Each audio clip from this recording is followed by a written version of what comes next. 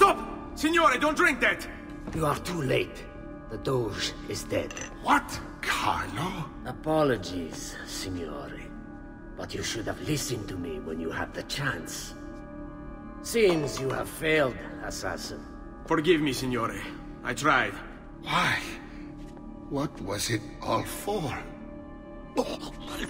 Assassino! Assassino! He's killed the Doge!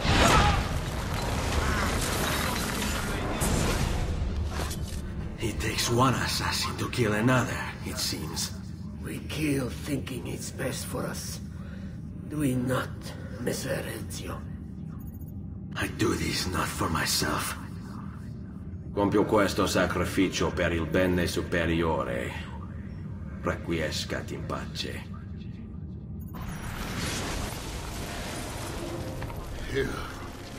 You killed me? You killed me?!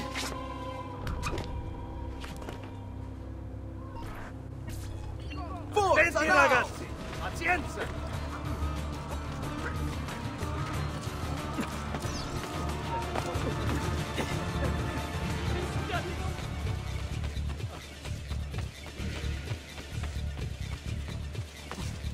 Tranquillo, fratello!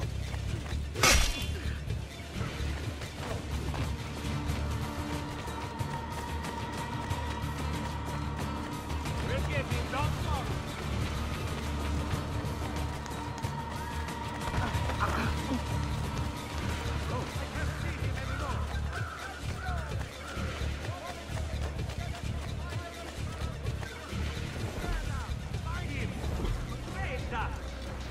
Yes, whatever you need. They say that get the him! traps are Qual is your story? Figli di puttana!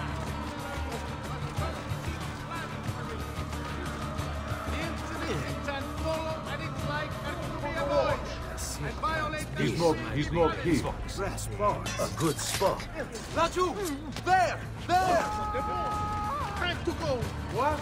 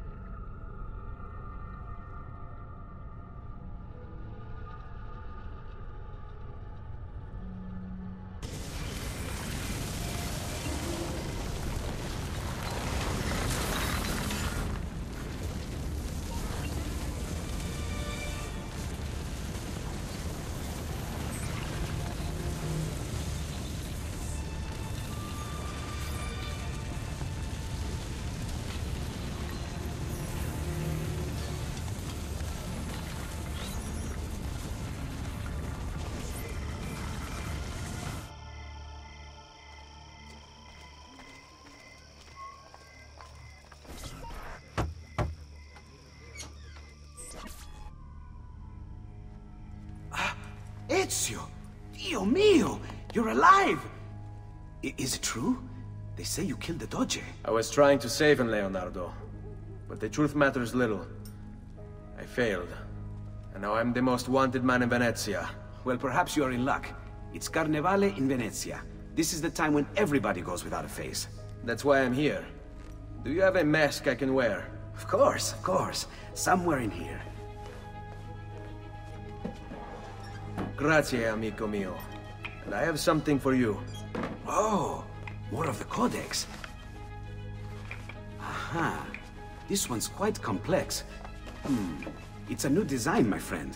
A mechanism for your wrist, but not a blade. In fact, it seems to be a kind of arma da fuoco, but as small as a hummingbird. Is that possible? I have no idea. Let's build it and find out.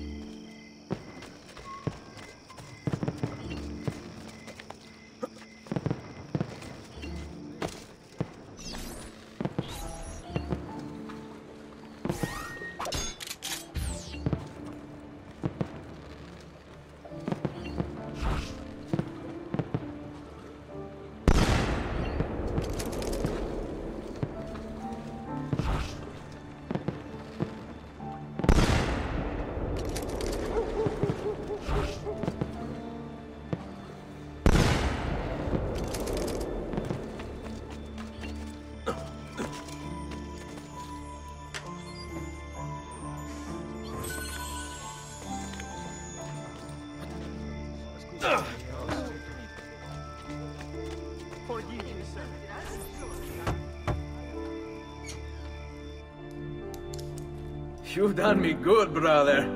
Ma certo. But I'm sure your return was not just to play with new toys. Is it about this terrible new dodge they've installed? Marco Barbarigo? Then you'll want to speak with your friend Antonio. I've seen him quite a bit lately at... mutual friends. I'd look for him there, in the Dorsoduro district, to the south. Ask for Sister Teodora. Sister? Well, in a way. Yes, sister. And Ezio, you can't be carrying weapons out there today. Grazie, Leonardo. Now, about that mask.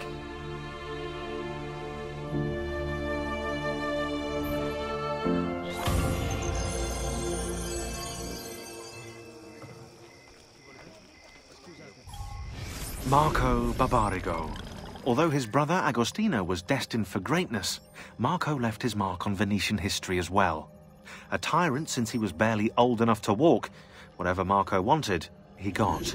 There are records here for jewels, entire fleets of ships, all paid for by his family and all ordered directly from him. And then there's his personal life. Apparently, Marco's wife, Carlotta, used to be married to his bodyguard, Dante Moro. Dante was captain of the city guard and heir to one of the most prestigious families in Venezia. Marco was supposedly his close friend, right? But get this, Marco decides he wants Carlotta. In the Catholic religion, marriage is till death do us part, and Marco's a good Catholic. So, he hires a hit on Dante. Dante gets stabbed 3 times in the body and once in the head. But he doesn't die. He recovers with severe brain damage. Dante becomes like a child. So, what does Marco do? Well, he hires Dante as his personal bodyguard, and he gets him to sign a confession annulling the marriage. Marco takes Carlotta and keeps Dante as his personal slave. What a lovely fella.